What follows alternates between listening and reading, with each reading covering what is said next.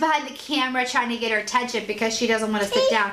I want to show you guys, I want to show you guys our top needs for teething. Oh, what? Is it nap time? You want the penguin? Here, let me see the penguin, Dad. So I guess the penguin's going to be free. Anyway, I want to show you guys our top favorites for teething. They include teething necklaces of both kinds and this little egg and just different stuff that worked for us because teething can be pretty hellacious, you guys.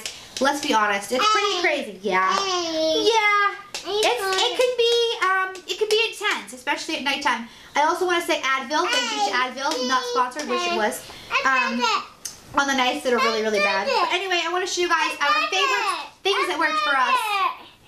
It just kind of made life easier. You want it? Okay. All right. You guys know. All right. Here's the video. Alrighty, here's an overview of just most of the stuff I'm going to show you. And I have reviews for different things down below also. But anyway, I also want to mention Advil. This is children's Advil. Of course, if you have an infant, you want to use infant's Advil. But if you don't know, or if you haven't read on the internet, or your doctor hasn't told you, or your dentist hasn't told you, you want to use Advil for teething and not Tylenol, because Advil will help the swelling and it'll help them feel a lot better. And on the really, really bad days or nights, this has worked the best for us, and we always get the dye-free Advil. Now this, I did a review on the teething necklaces, like for the mom to wear. Everything's linked below. But this, hands down, I waited to get one of these, and I wish I hadn't. This one's from Nuby. I love it. These ones actually match what I'm wearing. They're not like blue or pink like they were when they first came out. It's like nice. It fits my aesthetic. It matches my clothing. It has little rings on this one, which you can like fidget, you know. I'll have the link for this below and the link for the review. You know, you guys know. But anyway, I super duper love this. My daughter chews on these, and the little beads are easier for her to like fit in the back of her mouth now that she's growing those teeth. This is just an amber teething necklace.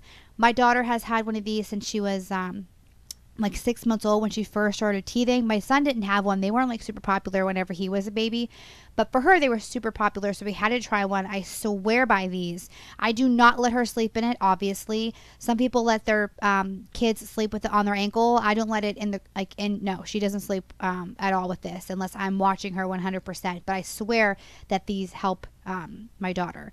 The teething egg, I love this one.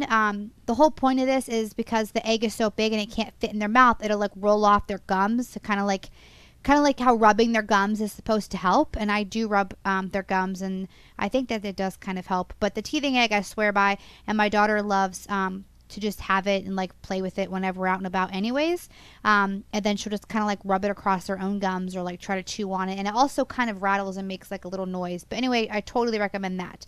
Now binkies, I'm kind of hit or miss on how I feel about this, because my daughter, she stopped taking a binky, I want to say around 10 months old, on her own. But then whenever she started teething the back teeth, I had a hard time finding something that she could chew on to like reach back there, because I obviously am not going to give her a teething necklace unless I'm right there with her. So sometimes she'll chew on this. Thank God she doesn't suck on it. But if you had a hard time weaning, I wouldn't, you know, go there. These, I also want to say, whenever my daughter first started, both kids, whenever they first started transitioning to sippy cups, I used a soft top sippy cup. And both of them, once they started getting teeth in really well, they started chewing the crap out of these cups. And I had to give up on the soft tops because they'll chew them off. So definitely get a nice hard top sippy cup. And I recommend these ones. I'll link them below. Not sponsored at all, but they don't have an insert. It's just all one piece, really easy to toss in the dishwasher.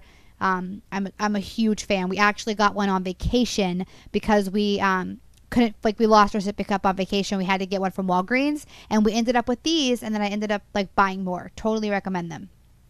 So that is it. If you notice, we do not use teething tablets. There's an older video of my son whenever he was a baby, and we tried teething tablets because they were like the thing to try, and they actually got recalled. So that's scary.